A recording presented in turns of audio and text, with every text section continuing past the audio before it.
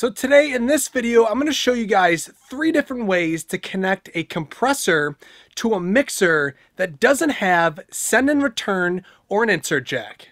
True Sound Studios is in your ears.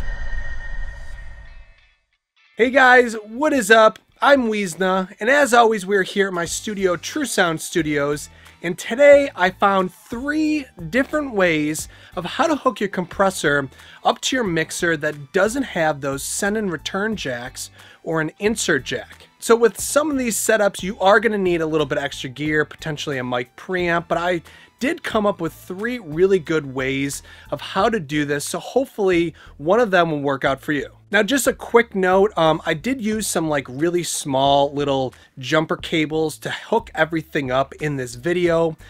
Those cables are not balanced. I would definitely recommend using balance cables, so balanced 1/4 inch cables, also known as TRS cables. And the only reason I use these short little cables was just to show you guys a little easier, just to make it visually easier to see how everything was connected. Okay, so let's get into this video. Okay, so here we go. This is going to be option 1. And in option 1, we are going to use an external mic preamp. So we're going to use a totally separate mic preamp. So this is how the connection would go. We would plug our microphone into the microphone input on the mic preamp. Then we would run the output of the mic preamp to the input of our compressor. Then we would run the compressor output to the line input on the mixer. So from here you can adjust the gain on the mixer to get an appropriate level into the mixer. And then from here you can use any other setting that is on that particular mixer channel that you connected this to. So obviously the negative with this setup is you have to have an external mic preamp.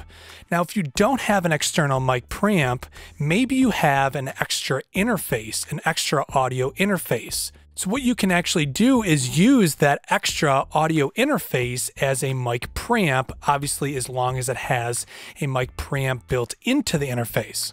So using this Persona's audio box USB, what I can do is use a USB power supply from my tablet, and I can use a USB cable to run and actually power this audio interface. So this USB cable is not going to connect to our computer. It is simply going to connect to the power supply, the tablet power supply, and I'm going to plug the other end of the cable into the back of the Persona's audio box.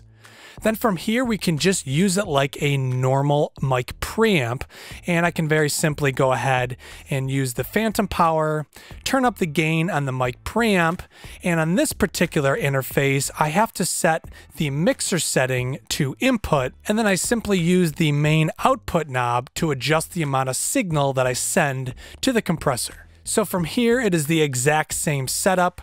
We plug the microphone into the input of our interface or our mic preamp, and then the output of the audio interface then runs to the input of the compressor, and then the output of the compressor runs into the line input of our mixer.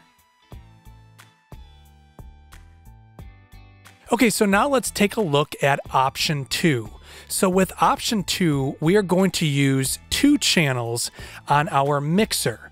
So one channel is going to be our mic preamp, and then we're actually going to send that signal through an aux or an aux send into our compressor and then back into a second channel. This is how it is connected. So on channel 1 of our mixer, we're going to plug our microphone into the mic input. Then we can go ahead and turn up the gain on channel 1 till we get at an appropriate level and then make sure it's not clipping. So this option will only work if your mixer has an aux send. Now in this particular mixer, we have an aux 1 and an aux 2. But if we look carefully, we can see that aux 1 is pre-fader. Now pre-fader means that we can turn down the actual overall output volume of the channel and still send a signal through aux 1. So aux 2 is post-fader, meaning we have to actually have the channel fader up in order to send signal through aux 2. Now in this particular situation, Channel 1, we actually need to have our volume for that channel all the way to 0, and instead we are going to send signal through the aux 1. So with that being said, we can only use an aux that is pre-fader. So we are going to use aux 1. So now we can go ahead and turn our aux knob all the way over to aux 1. So now our microphone signal from channel 1 on our mixer is going to be coming out of the aux 1 send here on the mixer. So now I can plug a cable into the aux 1 send and plug the other end into the input of our compressor. And then a second cable will run from the output of the compressor and run into the line input on channel 2 of our mixer. So now we can turn up the gain on channel 2 to get an appropriate level into the mixer. And from here, we can go ahead and at the very bottom, we can now turn up our channel level fader, or our channel level knob in this case. And this is how much signal now can be heard through our mixer. So obviously the negative of this setup is for one microphone, you do have to use 2 channels on your mixer. But if you're only recording one signal at a time, this really shouldn't be an issue. So finally, we get to setup number 3, and in my opinion, this is probably the easiest way to connect your compressor to your mixer. So in the case that you're going to connect this mixer and compressor to an interface, this is how you can set it up. Now, if you have a 2-channel compressor like this DBX 266XL compressor, you can connect the left main output of your mixer into the input on channel 1 on your compressor.